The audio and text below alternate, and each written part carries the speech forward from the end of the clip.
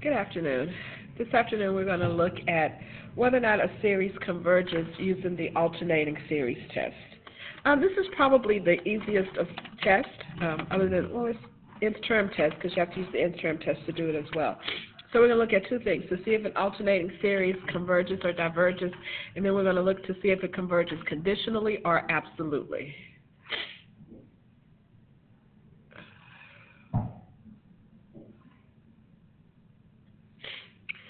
This is in your notes on page 10 at the bottom of the page. So basically, an alternating series is where we have some part of the series that's causing it to go between -1 and 1. And in this case, it's this. So -1 to the nth and -1 to the n plus 1, both of these will cause this to alternate. Why is this? Because if n, so here n is starting at n equals 1. So if n is equal to 1, then we have -1 to the first power, a to the n. And if n is equal to 2, we have -1 to the second power, a sub n.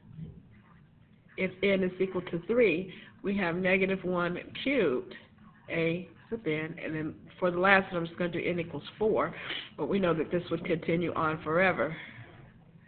Now, notice what's happening here. In this first situation, we get -1 a n. Then we get +1 a sub n, -1 a sub n, +1 a sub n. So we see that a sub n is bouncing back and forth between positive and negative, negative and positive, positive and negative. And because it's bouncing back and forth, this is what makes it alternating. Alternating just means that it's going from positive to negative, positive to negative, positive to negative. So this is what causes this to alternate. So if this alternates, then we can look at two conditions to determine if it converges. First, the interim test. We ignore the alternating part and just look at a sub n. If the limit as n approaches infinity of a sub n is 0, then it converges. And also, we also have to look at the second part and make sure that the terms are decreasing, that the second term is smaller than the first term, the third term is smaller than the second term. So each term is getting smaller and smaller and smaller. If that is the case, if these two conditions are met, then the series is said to converge. Let's do the examples on the bottom of page 10. So the first thing we always want to check is, so we see that this is alternating. So this makes this alternate. So once we recognize this alternating, we ignore this part and we take the limit as n approaches infinity of n over 10 to the nth power. And we know that that is 0, okay, by the dominance of the lead term. So our next thing is it decreasing? And so to do that, remember what we said is that a n plus 1 had to be less than a of n, correct? So to check that part out, what we need to do is we can say n plus 1 over 10 to the n plus 1 has to be less than n over 10 to the n. Okay? Now, once again, we're going to cross multiply. A lot of you were having problems with this earlier today, but the less than sign stays the same, and I multiply from left, top left, bottom right. So that becomes 10 to the nth times n plus 1, and we want to make sure that less than sign did not change. Actually, it's less than or equal to.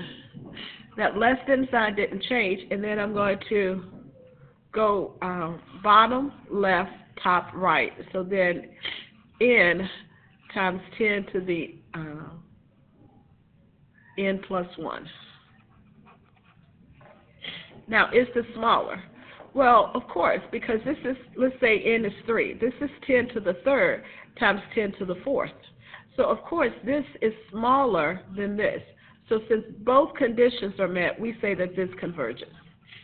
The limit is 0, and a sub n plus 1 is less than a sub n. Okay? Let's do the second one. Once again, this is causing it to alternate. So we ignore this part. We just ignore it. This part just lets us use this rule. And the first thing we want to do is take the limit as n approaches infinity of n squared over n cubed plus 4. And when I take that limit, I get 0. Okay, so the first part of the condition is met. Now let's do the second part. So I'm going to have, I have to add 1 to all my n. So I have n plus 1 squared over n plus 1 cubed plus 4. And I want to know if that's less than or equal to n squared over n cubed plus 4. Okay? So I have n plus 1 squared. And again, I'm multiplying left to bottom right. N plus 1 squared times n cubed plus 4. And I want to know if that is less than or equal to, cross multiplying again, I get n squared times n plus 1 cubed plus 4. Now, if I look at this, the highest, and I remember I'm going towards infinity. So the highest exponent here would be n squared times n cubed, which is n to the 5th. And I'm comparing that to n squared times n squared. So I'm comparing that to n to the 4th. And I know there's other things going on here, but ultimately the n to the 5th will dictate how big it is. So as we go towards infinity, this is bigger than that. So both rules apply, and I can say that this converges. Okay? The next one, once again, it's alternating. So because it's alternating, I can use the alternating series test, which means I have to take the limit as n approaches infinity of 3n minus 1 over 2n plus 1. And when I take that limit, what do I get? I get 3/2. Because the limit was not 0, this diverges.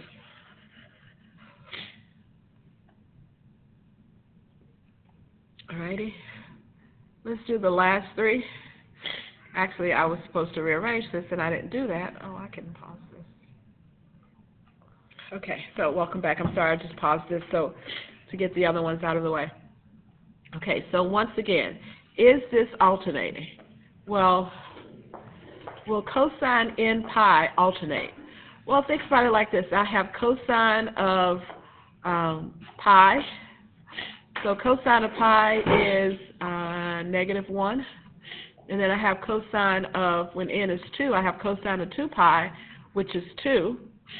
So this, which is +1.